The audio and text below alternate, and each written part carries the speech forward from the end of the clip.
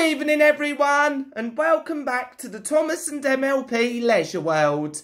And tonight we're going to be doing another ERTL review, but this time it's one of the models that my parents got for me from Colchester. Okay, let's bring him in, and it's Percy the Saddle Tank Engine. This is amazing. I finally have an ERTL Percy. Yeah, his face is nice. Buffers could use a bit of work. Oh, and did I forget to tell you that all of these models are second-hand, so of course they might not be in all 100% perfect condition. Would have liked it if they could have painted his boiler bands red though, and his cylinders green, and even his running board white.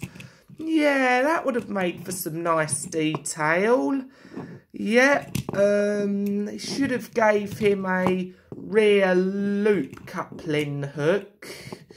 Is that how they do it? Correct me if I'm wrong there, correct me if I'm wrong. Yep, and his number is a 18670. Yep, he rolls really well. So, I think we've pretty much covered everything about ERTL Percy. So, time to give this beauty a test run. Okay, so we've got Percy at the top of the slope there. And in just 3 seconds, we're going to see the little green saddle tank engine race out of that water tunnel. So, here we go. Oh my! Wow, Percy did not even crash there. That is something thrilling.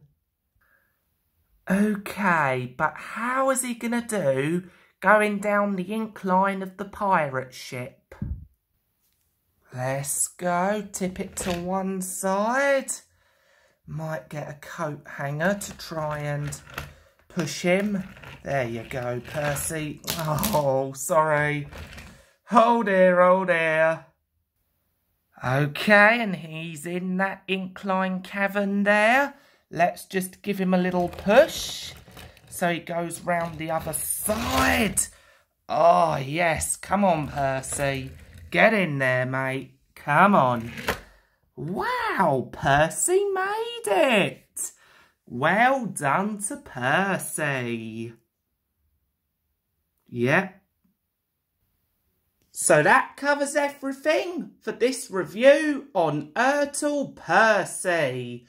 And as always, thank you all very much for watching. Be sure to leave me a comment, subscribe, share, thumbs up, request, and all that good stuff. And I'll see you in the next video. Bye for now.